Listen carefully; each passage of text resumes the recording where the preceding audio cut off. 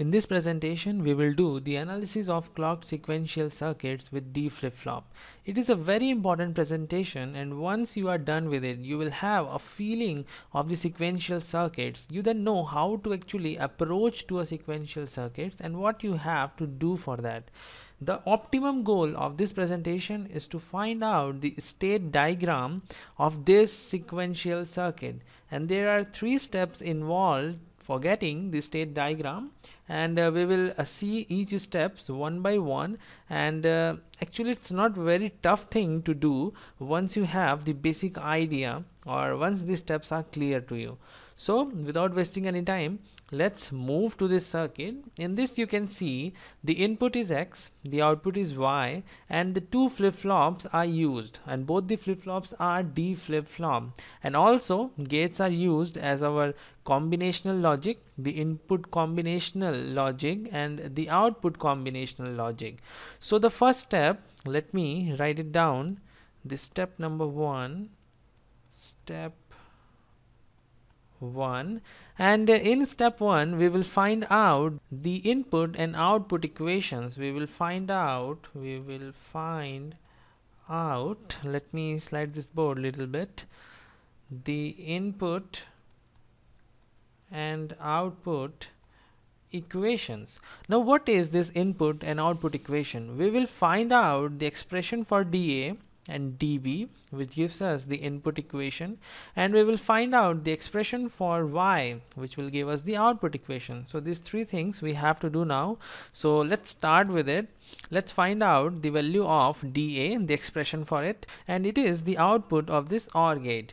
Now you can see the input X is one of the input to this AND gate, and the other input you can see is QA. QA is given here as the other input. So here the output of this AND gate is XQA.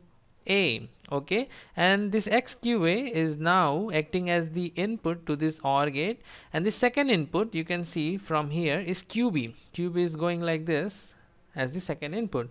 So overall this is QB. Overall my dA is equal to XQA or QB. So I will write my input equation for dA equals to XQA or QB.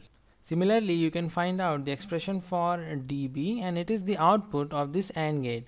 The first input to this AND gate is QB, from here you can see, and I will write QB here. Similarly, the second input to this AND gate is QA, and then because of this NOT gate, complement.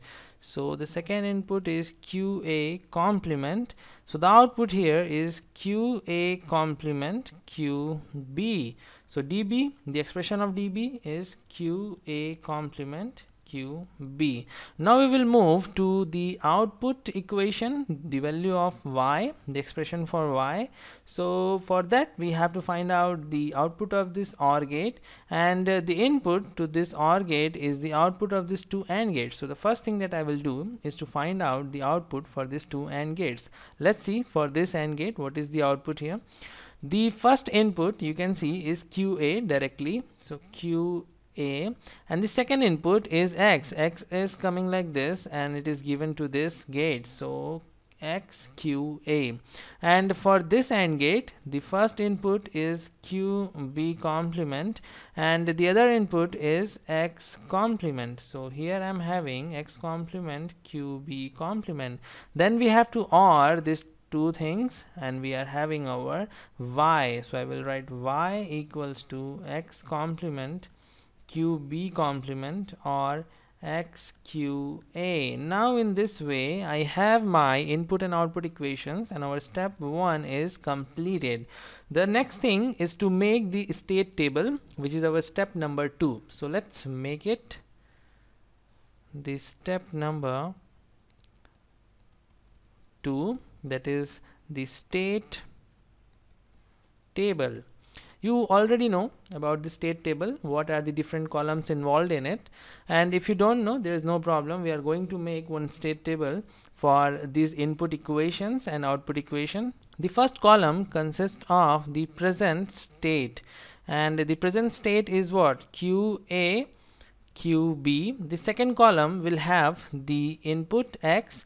The third column will have the next state QA plus QB plus. This plus represents it is the next state, and the last column is Y, that is our output. Now a very important thing comes is the value for the next state. What will be the value of the next state? We know our Q and QB, we know our input X, and depending upon this QA, QB and X, we will have the value of Y from this equation. But how we are going to find out the next state? You have to just remember the lectures when we were studying the flip-flops, and when I was explaining the D flip-flop in the characteristic table and the excitation table, I told you that the value of D is equal to Qn plus 1, where Qn plus 1 is my next state. Similarly, if I talk about the next state value of my A flip-flop, it means QA plus, it is equal to DA. Similarly, if I talk about the next state of QB flip-flop, it is equal to DB.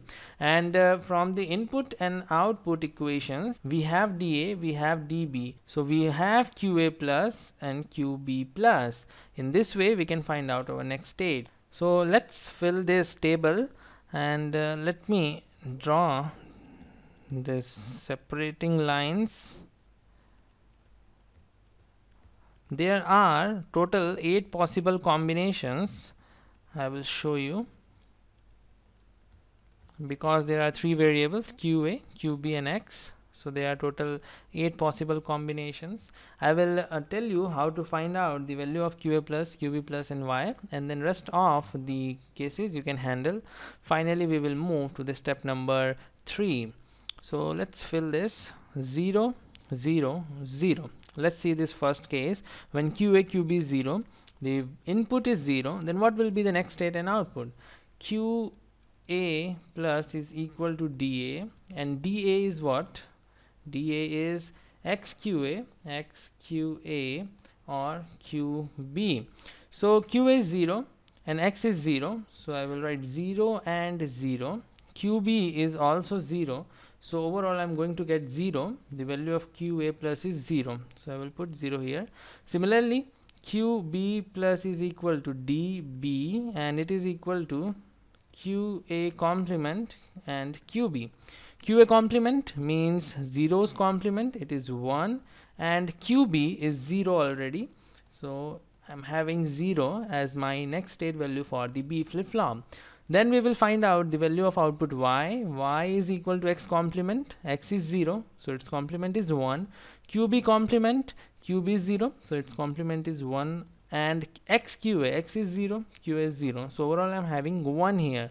So the output in this case is 1. Similarly, we will do for the next case when QA is 0, QB is 0, but X, our input, is 1. In that case, if you see X is 0, let me do it in different color so that we can differentiate it. X is 1, so 1 is here. QA is 0, so 0, QB is 0. So overall, I'm having 0. 0 here. Similarly, we will find out for QB plus. QA complement means 1 and QB is 0, so again it is 0. The output Y, let's check for it. The output Y, X complement, it means 0. QB complement, it means 1. X is 1, QA is 0, so it's going to be 0. In the same way, you will do for the next 6 cases, and they are 0, 1, 0, 0, 1, 1, 1, 0, 0, 1, 0, 1, 1, 1, 0, and 1, 1, 1. You have to find out the value of next state and the output. You can do it by yourself. I am just going to fill this, and then we will move to the step number 3.